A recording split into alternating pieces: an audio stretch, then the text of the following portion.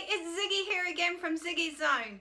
You want to know my 5 top tips for healthier, younger, smoother looking skin? Watch on. Number 1, sunscreen.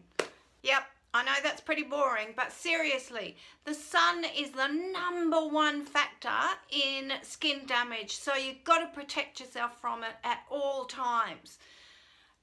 All of your makeup routine will mean nothing if you're not protecting it from the sun. Number 2, remove your makeup before you go to bed. Look, I know we all have late nights on occasions.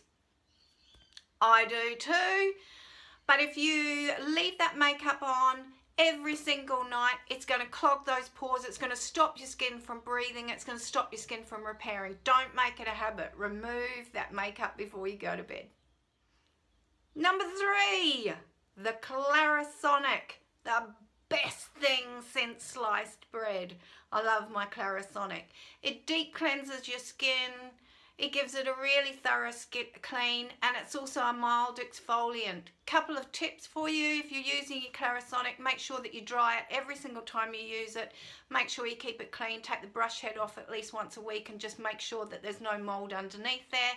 And also change that brush head at least every 3 months. Number 4, moisturizer. Look, even if you have oily skin, moisturizer is still your best friend. Your skin needs to be plumped up. If you're not using something like hyaluronic acid, you'll definitely need moisturizer. And for those of us with mature skin, moisturizer is still your best friend. It's the thing that really helps to plump the skin up and make the wrinkles look a little bit smaller than they really are. Number 5, Retin-A-Tretinoin. Oh, the absolute gold standard, if you will, in wrinkle reduction and fine lines, smoothing out your skin. It is prescription only, so you will have to see your GP or your dermatologist to get a script, and only 50% of people who use it can actually tolerate it. But if you're one of those 50%, it is the best thing ever.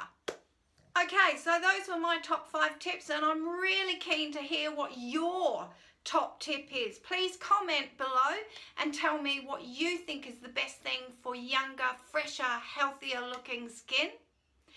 Please also subscribe. Click that subscribe button. Share this video if you've enjoyed it, and give me a thumbs up if it's been helpful and you've enjoyed this video too. I look forward to seeing you in my next video. I'll see you then. Bye.